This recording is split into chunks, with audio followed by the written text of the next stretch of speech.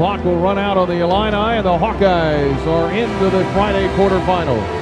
The Illini seniors are done, of course, with Casey and Adonis De La Rosa. And Aaron Jordan leads the court for the final time. Last games are never very easy. It always means it's the last time for this group. The end is always difficult. What is the best part of this is, even though this is the end for some, it's the start of a really bright beginning for Illinois basketball. And the Illini are going to upset the Maryland Terrapins in New York City. Smiles all around. And we got pieces that are coming to join you. They're going to help enhance us even more. And guess what? Now the leadership's all back with you guys.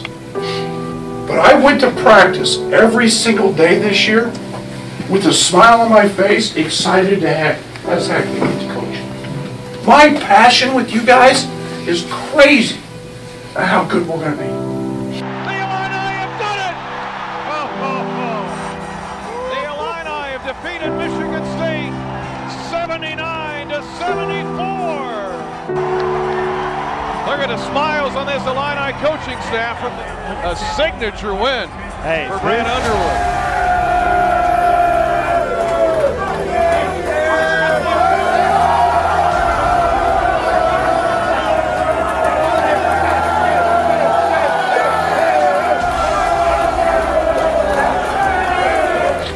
Proud of each and every one of you. I'm proud of this team. I'll always remember this team. Because when the Fighting Illini are dancing, this is the one that counts. This is the one that counts. Let's go.